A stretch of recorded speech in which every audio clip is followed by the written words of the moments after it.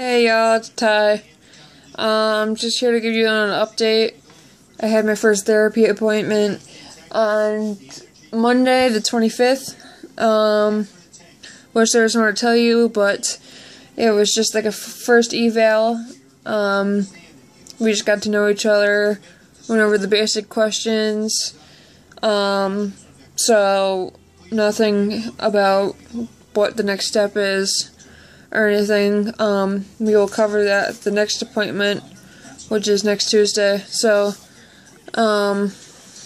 yeah, hopefully we can get some information for next time.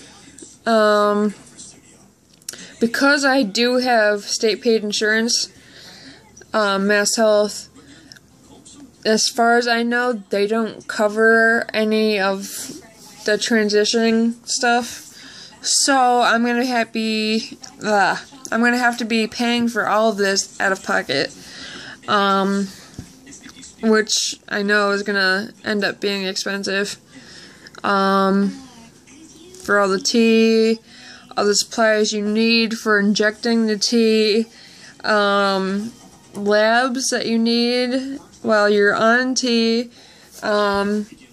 As far as I know, the only thing they do cover is the doctor's appointments. So, I've started a fund. I will link the fund in the description. But other than that, I have a friend, looking into getting me where he's working now. So, hopefully I can start there soon to be able to start saving money.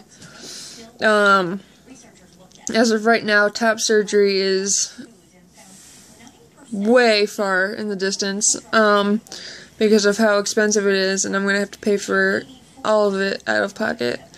So right now, my main concern is, starting tea, and,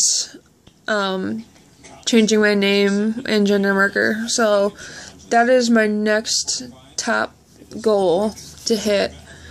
And then after that's done and I've started the tea and everything, then I'll start saving up for the top surgery. As far as dysphoria goes, I would say that I only have top dysphoria. I've not had bottom dysphoria at all, and I don't know if it's weird that I don't have bottom dysphoria, but yeah, the only dysphoria I have is my chest, so I guess in a way that could be a good thing.